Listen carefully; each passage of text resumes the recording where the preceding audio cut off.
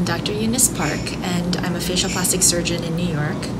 I attended the thread lift, non-invasive facelift course in New York, and it was a great experience. It was very well organized. I think it's always important to be able to speak with colleagues all throughout the country and the world about the latest and most cutting-edge and innovative techniques that they are using in their respective countries, and I feel that the course was very successful in giving experience as well as hands-on training.